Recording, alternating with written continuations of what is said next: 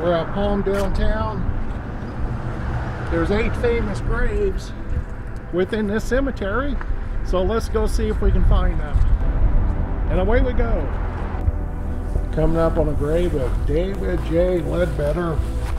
That's my name, David J. Ledbetter, but spelled differently. I looked this individual up. He dies of tongue cancer, not lung, but tongue cancer, 1962. Kind of eerie seeing your name, but at least the last name is spelled differently.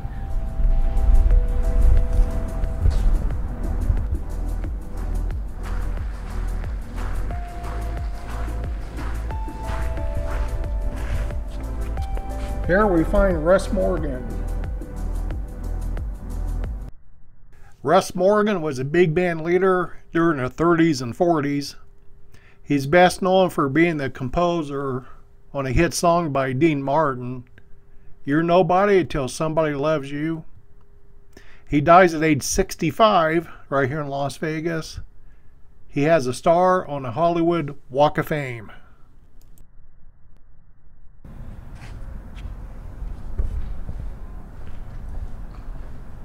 Right here in the same area, we'll have a comedian, Tommy Raft. He was called the funniest man in show business during the 50s and 60s, best known as a main attraction for many of the Las Vegas casinos and burlesque shows.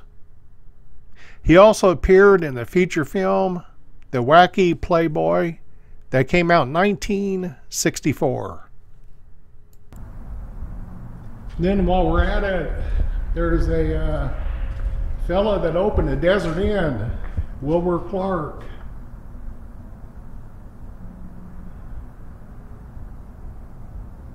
He was a legendary businessman right here in Las Vegas. As I mentioned earlier, he built the Desert Inn, and this is in 1947. He would organize an annual golf tournament on the Desert Inn golf course for charity. Ironically, for the homeless, as you saw at the beginning of this video, Las Vegas still has a homeless problem. Here he is pictured with Ed Sullivan and Red Skelton. This is Wilbur on the right.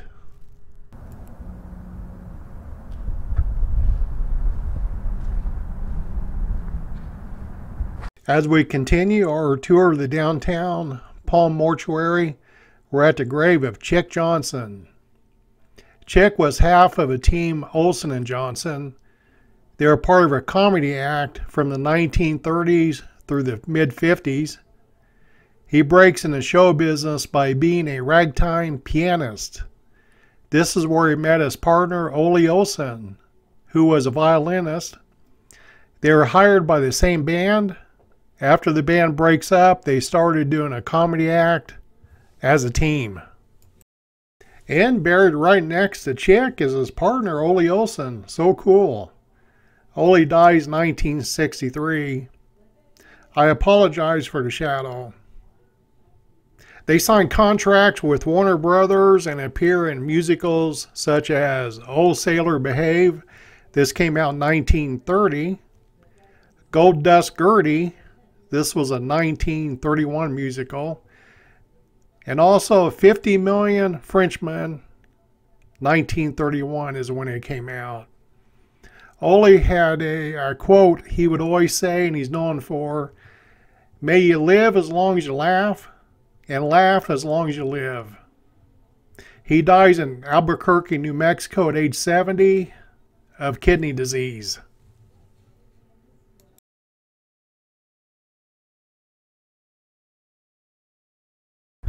As we enter the Mausoleum of Eternity, we can go left down this direction. We'll find the resting place of Jack Kirkwood. Jack was a Scottish-born actor. He is known for playing Charlie Hackett in the television series One Happy Family. This was a sitcom that only ran for 5 months. A newlywed couple moves in with her parents and her grandparents. Jack Kirkwood plays a grandfather in the television series. It ran from January until June 1961. I've checked it out and it sucks. In 1950, he stars in Fancy Pants along with Bob Hope and Lucille Ball. This isn't a bad movie. I'll just let you check it out. And then down at the opposite end, we'll make our way down there. We'll find another well-known actor up here on the left. Wild Bill Elliott.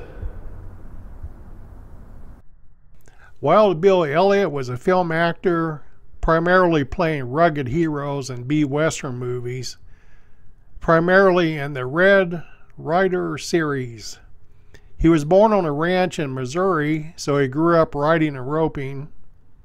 He stars in the movie The Law Comes to Texas. This is a movie where he plays a part of an attorney, John Haynes, to investigate a gang of outlaws using a law that prevents sheriffs from acting outside their county to escape each raid. John, again played by Wild Bill Elliott, disguises himself as an outlaw and has plans to bring them down. This movie came out in 1939. And then later in his career, he stars in Topeka. This came out in 1953. Wild Bill Elliott plays a good bad guy and is hired to run a crooked element out of town. He is a hard-drinking, hard-living man. Elliott entertains taking over the town for his own use and for his gang, but at the end, he honors his promise to clean up the town for its decent, law-abiding citizens. This is a really good movie.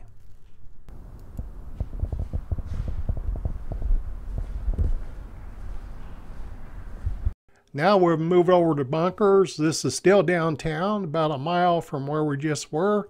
We're at the grave location of Liz Rainey. Liz is an author and an actress. In 1949, she wins Miss Stardust of Arizona. She goes to New York and gets a modeling contract. She appears in the 1977 movie Desperate Living. She writes a tell-all book titled My First 2,000 Men. She claims to have had affairs with Joe DiMaggio, Regis Philbin, Glenn Ford, and Cary Grant in this book. She was also a one-time girlfriend of gangster Mickey Cohen. She serves 27 months in prison for perjury. I have another stop planned. We're going to head over to Woodlawn Cemetery. It was the original veteran cemetery here in Las Vegas.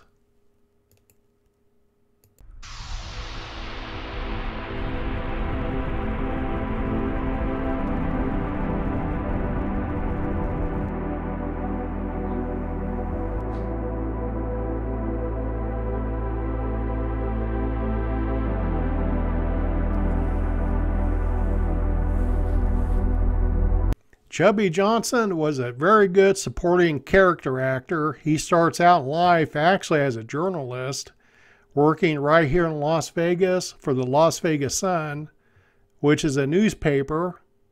That's something you read, in case you've forgotten.